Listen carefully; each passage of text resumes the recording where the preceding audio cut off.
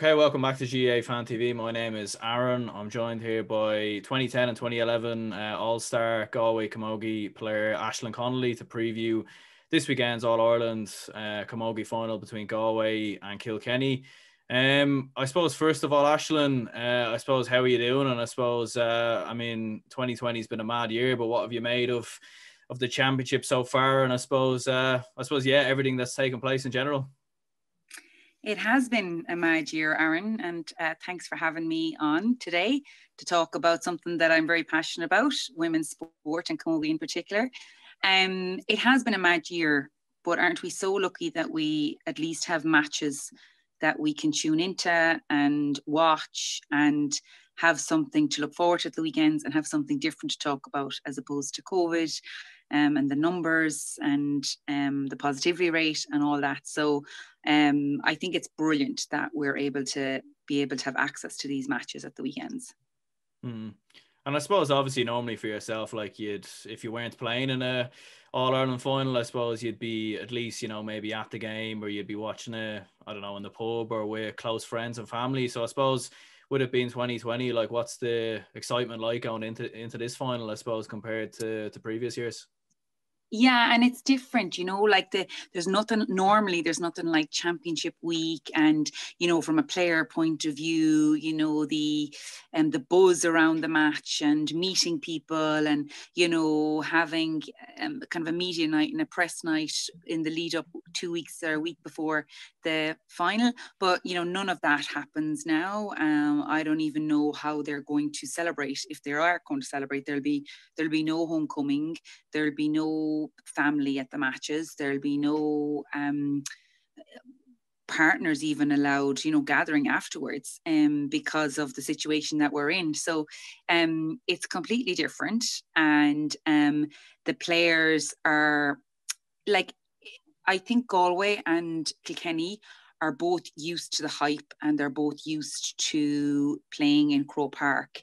So I think whether there was crowds there, 30, 35, 40,000, or whether there's no crowds, it's not going to impact the players too much. Whereas on the hurling side of it, I think it's actually advantageous to Waterford this weekend because they're not used to playing in Croke Park in front of thousands of people. I know they were there in 2017 against Galway, but I think the younger players on that team will benefit from the lack of hype and the tickets bonanza that happens.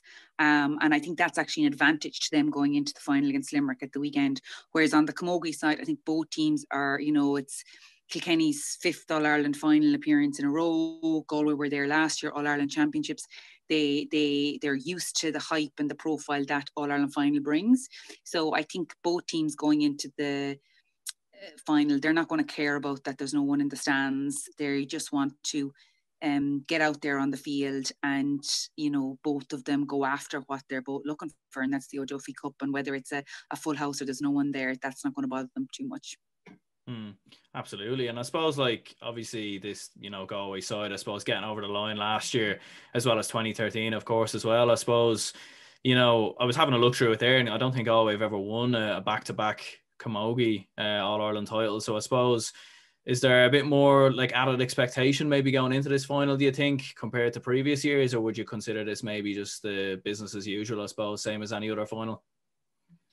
I think it's going to be very interesting. No, Galway haven't won back-to-back before, and we haven't won too many over the recent years, 3 over the last 20 years or so. Whereas, as I said, like Kilkenny have been in the last 5 All-Irelands, having only won one in 2016. They've lost 3 All-Ireland finals. So they're going to bring that, that hunger and that hurt, which is a major driving force into the match. Whereas Galway, the nature of the being All-Ireland champions last year, it's theirs to lose. They will be favourites because they're winning the All-Ireland last year. But I certainly think it's going to be a huge battle because you have, that hurt and that bitterness that Kilkenny will have from losing 5 All-Irelands, and also from the shake-up of the management. They've, former Kilkenny hurlers, Brian Dowling, and, Phelan, and, they have a great new background team. And then Galway bringing their experience of last year, and their key players. I think it's going to be an absolutely brilliant game and very, very hard to call. Like they both, you could say Kilkenny they both topped their groups. First and foremost, you could say Kilkenny had an easier passage in that they, fairly kind of hammered Waterford, Westmeath, Limerick, and then they had a battle against Cork, which they overcame, and that will really stand them. Galway had a slightly harder entry into the semi-final, having played Wexford, Offaly, and Cork, and Tip gave them two tighter games.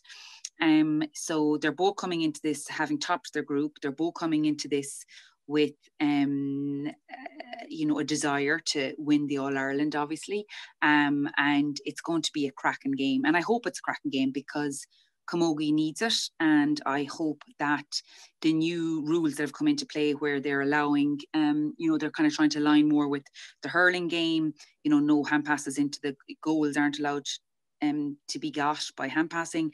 They're allowed quicker puck outs, and there's allowed minimal contact, which allows for a bit of physicality. So I'm hoping the ref will let the game go, and if it's let go, it'll showcase the skill of these amazing athletes, and it'll make for a more exciting game. So yeah, it's going to be a brilliant game. It's going to be really hard to tell who's going to call it. If you look at Kilkenny, if we kind of zone in on Kilkenny first, their backs are absolutely ferocious, and I think it's their strength. When you look at Davina Tobin and Megan Farrell in particular, who held two amazing players from Cork, Amy O'Connor and Orla Cronin, scoreless from play in the semi-final, which is a brilliant feat in itself. You have Colette Dormer, who had a brilliant game, full back. You have Grace Walsh, who's a sister to Pádraig and Tommy Walsh, the senior hurlers, and her cousin Miriam up front is a brilliant goal getter. So they're tenacious. They will put the Galway forwards under pressure because they hunt in packs. They've got brilliant man markers. Their support play is fantastic. Claire Phelan dominates number 6 and just is a brilliant distributor of the ball. And that's going to be a very interesting battle between the Galway forwards, who are very fast, and sharpshooters with the Kilkenny backs. I think midfield is going to be an interesting partnership and battle, and I think potentially that will be where it'll be won and lost. You've got, Anne Dalton midfield, and then you've got the duo of Niamh Kilkenny. I hope she starts midfield from Galway. She started wing forward the last day, and that's not her best position. I would say that she would be better midfield, and the better Niamh Kilkenny plays, the better Galway in general plays. She's last year's All-Ireland player of the match, player of the year. She's absolutely an amazing athlete, and they'll go up against as I said, Anne Dalton and Anna Farrell in midfield. And then, you've got the forwards of Galway who are like lightning fast. You've got Carrie Dolan, who is, brilliant on the frees. You've got Ailish O'Reilly, who's a goal threat. And, Orla McGrath, who from Sarsfield's club, who's back this year, wasn't there last year, a serious threat. And her sister Siobhan and Niamh to come into the forwards there on the panel as well, if they're under pressure, if needs be. So I think the battle between the Kilkenny defence and the Galway sharpshooters and lightning fast forwards is going to be fascinating to see who wins that out. So it's going to be a great match. Yeah, definitely. It's definitely going to be intriguing, all right, to see how it plays out, especially looking at the game last year as well. Like Galway really came flying out of the traps in that kind of opening first half. And I suppose, will that be kind of a big worry maybe for Kilkenny kind of coming into this game? Do you think that maybe they'll have to watch that kind of opening first half period? Because certainly in the first game last year, certainly Galway just came flying out of traps, and in many ways it was almost Kilkenny had kind of a lot of work really to do, didn't they, kind of going into the second half then? Yeah, so last year it was 3-14 to 17 points, and Galway got the 3 goals in the first half. So you're right, Galway, you know, blast them, came out of the traps. And you could argue, well, not argue, it's a fact that, you know, they were Kilkenny against Cork in the semi-final, went 1-3 down within the first 8 to 10 minutes of the game. And in particular in the second half as well, they were slow to start, with Cork getting the first score. And, you know, they went 21 minutes without a score in the second half, Kilkenny against Cork. So it's absolutely something that Kilkenny will have to watch. And I'm sure their manager, Brian Dowling, is working on that. They absolutely cannot afford to have a slow start, to let Galway get the advantage start that they did last year. Because it's very hard to come back from 3 goals in the first half to, you know, you're just always chasing the game then. So yeah, they can't afford to have a slow start. They will need to, you know, and I wouldn't be surprised if you find that Kilkenny go for a few goal chances at the very start to try and get scores ticking over and to take their chances, because as I said, they just, those periods where they go dark, it's kind of a trait now. We saw it last year. We saw it, you know, in the semi-final for the first 8 minutes, 1-3 down. And then in the second half, they had a purple patch of like 21 minutes. So yeah, they absolutely need to be all over that. And they can't give Galway that, you know, the likes of Ailish O'Reilly, Orla McGrath, Carrie Dolan, who got like 1-3, 1-1, I think it was, from play in the semi-final. Like, they will attack and they will go for goals. So yeah, it's absolutely something that Kilkenny will need to look out for. And on the other hand of it, it might be something that Galway will exploit. They know that, you know, they have success in starting off fast, and, you know, they'll try and go for goals as well. And they have the players to do it. You know, so that's one thing that I noticed about Galway over the last 2 years. The threat of Ailish O'Reilly in particular, and even Carrie Dolan coming more into form from play as the year goes on. It's brilliant that they're able, you know, they're getting more goals, which makes it more exciting for viewers and makes it a better, you know, spectacle in general, which is, you know, great to promote the game in general.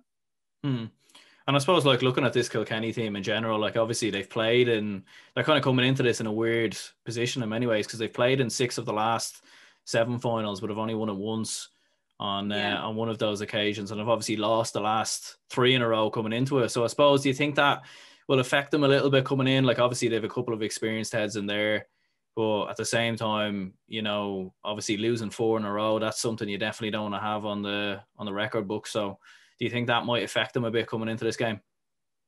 I think it will. I think you can obviously, I think these players will, you know, bitterness and that hurt you can channel that into really positive energy. And I think Brian Dowling will potentially focus in on that, and also potentially focus in on the fact that last year was last year, bygones be bygones. We're just worried about this year. We've a new setup. We've a lot of new players. They're you know, they're missing the likes of, you know, Katie Power, Edwina Keane, Michelle Quilty, who are big losses. But I think they will focus more on the game in hand, look forward, not look back. And, you know, but having been that player who lost 2 All-Ireland finals to Wexford by 2 points in Croke Park in the finals, that hurt does drive you on, and what doesn't break you makes you stronger. And you know, that experience, you know, they're not going to want to lose again, and they know what it's like, and they have that experience. However, Galway don't care about that. Galway don't care if they've won, if Kilkenny have lost the last 10 in a row. They're out to prove a point. They want to go back to back. They want to win the game, and, you know, certainly they're, you know, they no hard feelings, but like, all is fair in love, all is fair in love and war. And, you know, Galway are going to just tackle this full on, as are Kilkenny. So yeah, to answer your question, it's going to play a role in players that were there, but they've got a few new players now that can you know, step up, and who can you know, blend with the, you know, the Anne Daltons, who felt who've lost a lot. They've got Tehan, they've got experienced players who will bounce back. Grace Walsh is a brilliant player, their cornerback.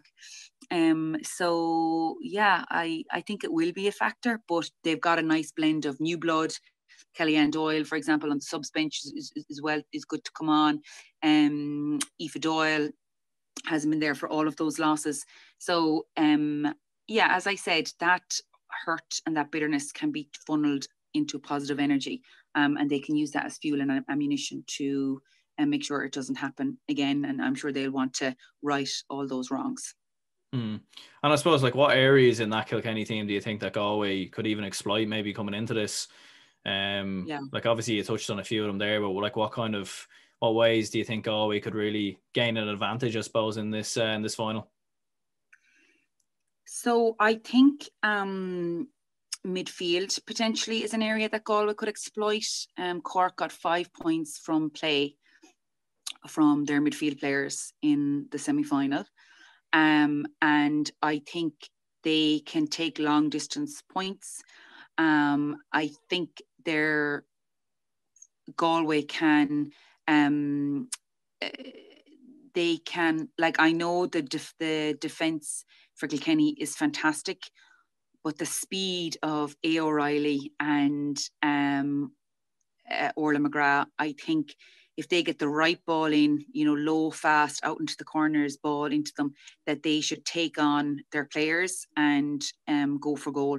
So I certainly think the midfield and the forwards will be able to take on the Kilkenny players. I also think our backs are very, very physical. And you've got Miriam Walsh and Aoife Doyle, who are brilliant players and very, very physical, and especially Miriam Walsh, who's very hard to stop. But that's matched by physicality and experience and support play from Galway's defence. In particular, their full back line led by, Sarah Dervin, and then supported by Shawnee Healy, cornerback, and Heather Cooney, the other cornerback, who's sister to, Shane and Conor Cooney on the Galway hurling panel. So I think they will be able to stop any goal threats coming through from the likes of Miriam, from the likes of Anne Dalton, from the likes of Aoife Doyle. So I really do think it's going to be an interesting battle. I think Galway can exploit they can play, I wouldn't say exploit, but they can play to their strengths, which is lightning pace up front, very tight, solid backs. And then, they're, Niamh Kilkenny and Aoife Dunn, who, if they're on form, there's just no stopping them. They're so fast, they're attacking midfielders, they can go forward. And then you'll have the likes of Shawnee Healy, cornerback, doing some man marking jobs. So that's where I think Galway can exploit. And ultimately, I think it's going to be a battle. I think it's going to be a serious game. Like, Kilkenny are the team that have conceded the lowest amount from play in the championship, and they are the team that have scored the highest amount from play in this championship. In saying that, I think that it's going to be a game of, the leaders who stands up. So Kilkenny, like Anne Dalton, Denise Gall, Miriam Walsh, versus Niamh Kilkenny. As I said, if she goes well, Galway in general go very well. Ailish O'Reilly, Sarah Dervin. So I think if those all those leaders step up, it's going to be a fascinating game. But I do think ultimately that Galway will win out, because I think the midfield, they'll win the battle in midfield. And I think they'll be able to nullify any threat from Miriam Walsh and Aoife Doyle, who scored 7 goals between them in this championship. That then with the scoring threat of Galway, Ailish O'Reilly in particular, Orla McGrath, and Rebecca Henley, if we see the skill level that she showed in the semi-final, having scored 2 sideline cuts from play in the one game, was just unbelievable. So they're able to score from the halfway line with their half forward line, and similarly in the full forward line. But it's going to be a battle, and I don't think that it's going to be as one, like 3-14 to 17 points last year is quite a significant, Galway won quite comfortably and they always looked like they were going to win, having got the start. You talked about the 3 goals in the first half. I don't think that's going to be the case this year. I think it's going to be a much tighter affair. And I think it's going to be, 1 or 2, 3 points in at max. So I suppose then, obviously, as a Galway woman, you're tipping Galway to win it then, or I'd imagine.